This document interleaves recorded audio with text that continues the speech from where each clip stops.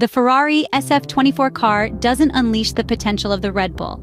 After the first two races of the 2024 Formula One Championship, the main limitations of the red car compared to the Red Bull RB20 have emerged. The Maranello car lacks downforce and the ability to exploit all the mechanical grip in the rear to generate tire temperature. But the Ferrari technicians believe in development capabilities to close in on Max Verstappen as the season progresses.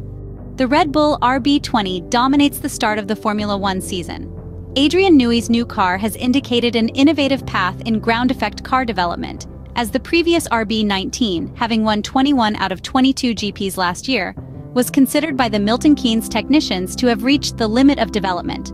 For this reason, there is talk in the paddock that Red Bull is the car with the greatest potential for improvement. Adrian Newey has pushed and focused on some concepts in the cooling system to open up opportunities for aerodynamic development. The impact was that the RB20 single-seater suddenly made other Formula One cars age, giving the impression that they were from an older generation. If this were the case, Max Verstappen could already be assigned the next two Formula One World Championships, 2024 and 2025, since the current cars will also be seen, just slightly modified, in the next F1 season. The analysis may be correct, but it is too drastic. Vasseur, Ferrari's team principal, remains optimistic. The French manager is confident that the prancing horse team can close the gap to the RB20 with further developments. The SF-24 is also a completely new car, and it is not fair to say that the red car cannot have improvement potential throughout the season. Ferrari has a layout very different from the SF-23, even though the position of the cockpit has not changed.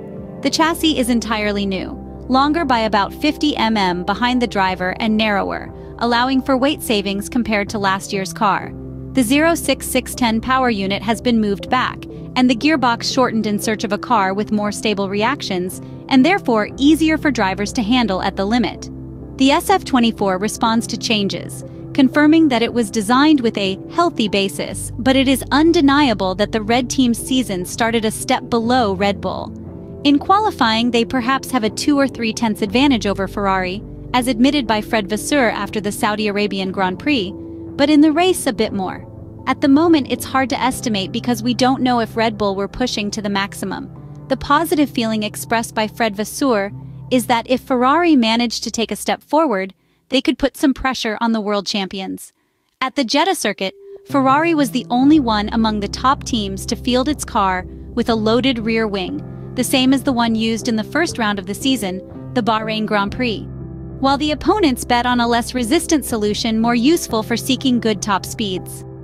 The SF-24 in Saudi Arabia struggled to extract the potential of the red car.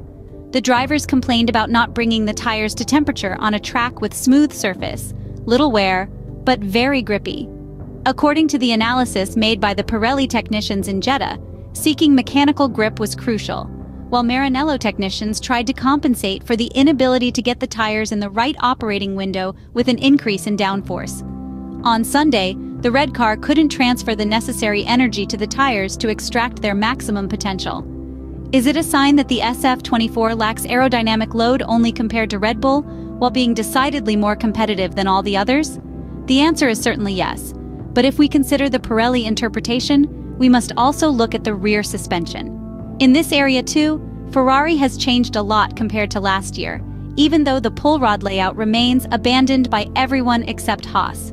With the new transmission, the suspension has been completely redesigned. The upper arm has been raised above the gearbox, and the pull rod is not only no longer very inclined forward, but remains within the two arms, simulating a triangle, but actually having attachments to the hub carrier that are multi-link. The pull rod on the SF-23 was very long and reached the gearbox floor, while now it is decidedly shorter because it stops halfway up the gearbox, a sign that Enrico Cardil's staff has tried to maintain the advantage of lower weights compared to the pushrod layout while freeing up the lower area for aerodynamics. In a more traditional concept, Ferrari has pushed its concepts to the extreme, and almost certainly has not yet found the ideal setup for the rear that, however, has ample development margins. Vasseur emphasizes that performance is derived from various components, and there isn't a single part that can yield a significant 0.5 improvement on the car. To close the gap, improvement is required in all aspects. While the team has taken a decent step forward, continuous progress is necessary in every area of the car. Undoubtedly, aerodynamics play a crucial role, and the team has upcoming updates in the works. The French manager acknowledges that everyone is working on their updates. The key focus is on delivering updates that contribute to the overall improvement and development of the car. The game, therefore, seems clear. Ferrari is currently experiencing Red Bull's supremacy, so much so that even Sergio Perez manages to stay ahead of Charles Leclerc. But the Italian side is trying to expedite the arrival of the first development package that will involve aerodynamics, but also the rear suspension.